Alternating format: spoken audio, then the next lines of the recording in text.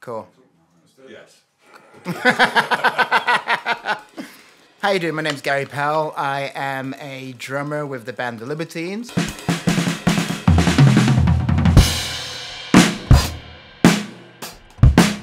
My main inspiration would be Dave Weckl. There was an album that came out in the 80s by Trickery and the electric band called Return to Forever.